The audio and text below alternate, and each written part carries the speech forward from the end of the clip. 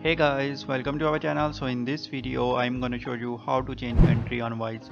So simply when you open up your account, first of all you have to select your country, but after that, now if you want to change your country, just simply click on home, and after that here you can see on the top side the down arrow button. So just click here, and here you can see your details. So just simply click on your details. So after that, here you can see the country option. Now I want to change it.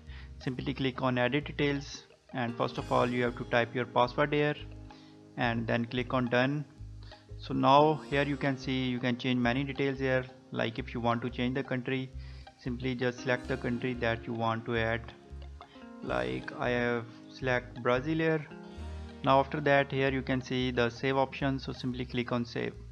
So now here you can see my country is finally changed.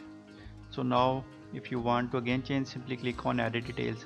So in this way you can easily change country in Wise.